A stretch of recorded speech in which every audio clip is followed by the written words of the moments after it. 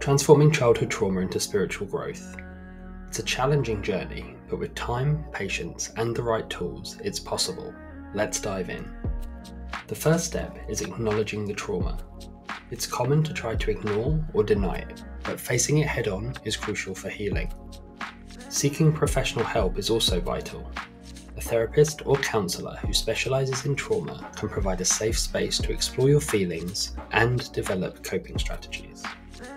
Self-care is also essential. Nurturing yourself physically, emotionally, and mentally is crucial during this process. Remember to rest, eat well, and engage in activities that bring you joy and fulfillment. Cultivating mindfulness can make a significant difference. It helps you stay present, aware of your thoughts and emotions without judgment.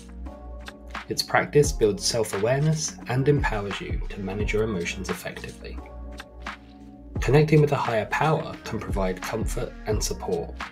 Whether through prayer, meditation, or other spiritual practices, this connection can guide you on your healing journey. Forgiveness is key. It can be difficult, but letting go of anger and resentment is essential. It frees you from the past and opens up space for healing and growth. Giving back is transformative. By helping others who have experienced similar traumas, you not only find meaning in your own journey, but also contribute to the healing of others.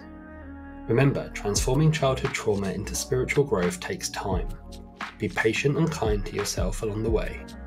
If you need support, reach out to professionals and your community. You're not alone. Embrace the journey of transforming trauma into spiritual growth. It leads to a deeper understanding of yourself and the world around you. Stay strong, stay committed, and never lose hope. And as always, until next time, trust the process, and it's bye for now.